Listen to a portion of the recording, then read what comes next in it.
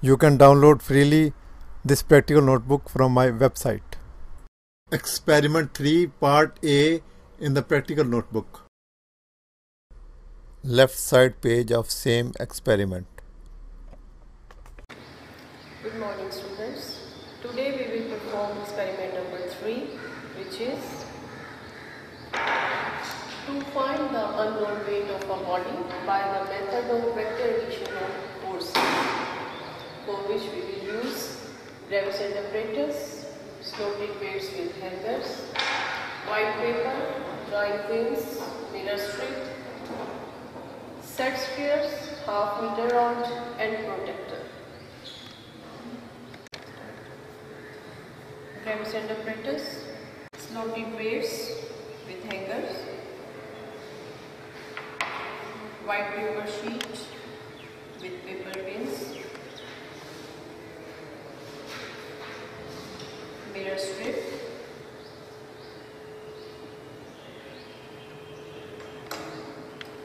set scale, the smaller one and the big one.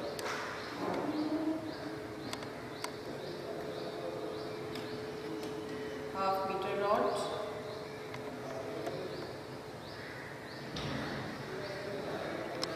and protector for measurement of angles. Now we will start the performance. First of all, we have to tie up the thread with weights. These two weights, which are of known values, we will name them P and Q. And the central weight, which is unknown weight, and we have to measure its value. We will pin up the paper and be carefully that knot of the thread should be in center of the paper. Now with the help of mirror strip, we will find out the point where thread and its image coincide with each other, and at that point we will mark with pencil. This is for P force, and similarly we will perform with the Q force, where thread and its image coincide with each other. We will mark that position for Q force and revise the procedure for unknown force.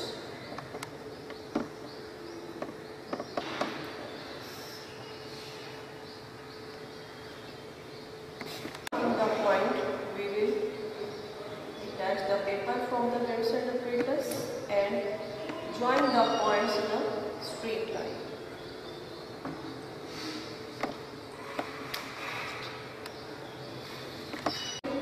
Put down the values of these weights in the observation table. The P force is of 30 gram weight, Q force 30 grams,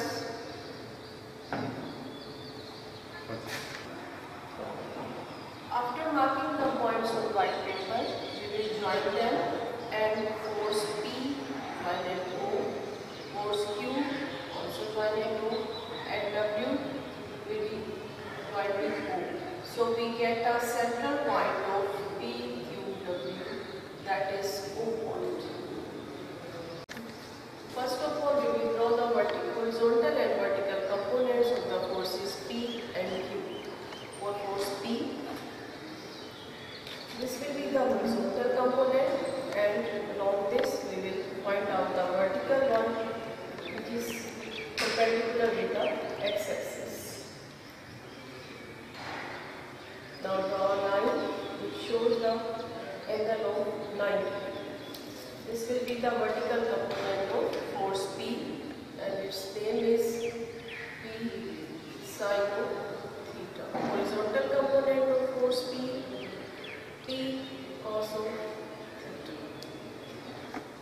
Now for force Q, we will perform the same procedure. This is the horizontal component and this is the vertical one at angle of 90 degree.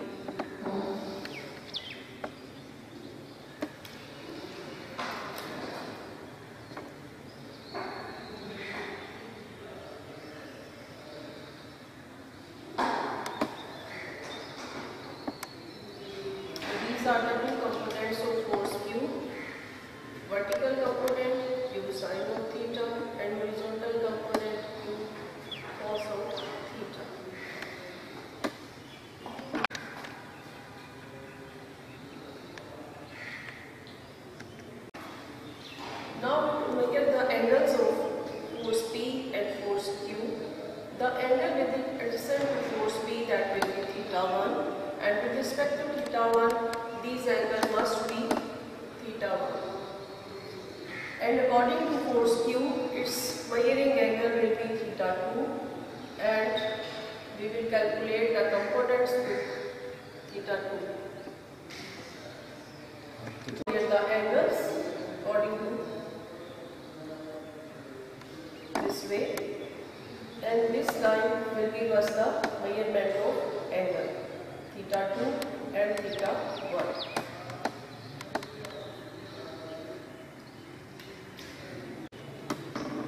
Now we will substitute all these values in our observation table. The angle theta 1, which was adjacent to the force P, that is 49 degree. The angle theta 2, that was 48 degree.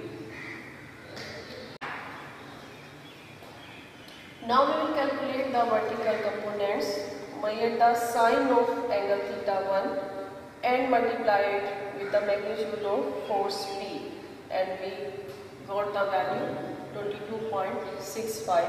This is the vertical component of force P.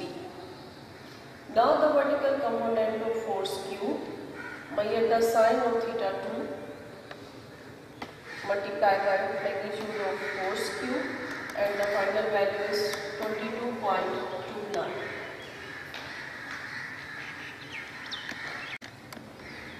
Now according to vector addition method, the sum of these two vertical components will give us the value of unknown weight.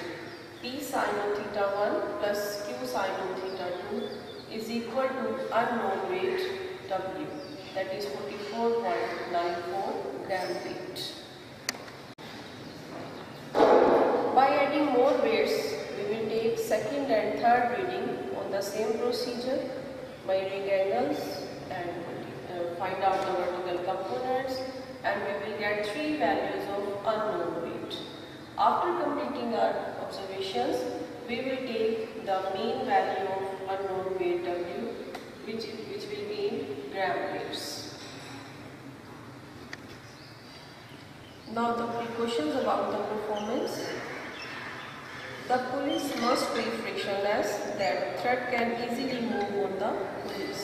So you have to check the pulleys before starting the performance. Next one is the weight should not touch the bolt. For this adjustment, you can adjust the bolt by adjusting these two screws.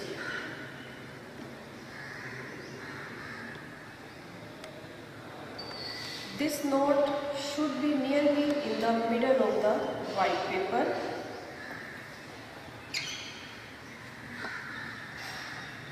When you use the mirror strip, you should be so careful about that the thread and image of the thread are coincide with each other exactly, and you should be so careful that your eyes will be in front of the mirror strip and find out the exact point of coincidence of thread and its image.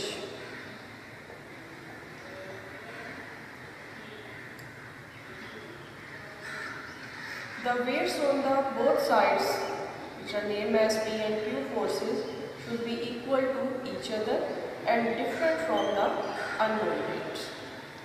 When we have to measure the angles theta 1 and theta 2, we have to be careful that this central point should be coincide with the central point of diagram, which is O, and this horizontal line must be in contact with the horizontal axis of forces P and Q.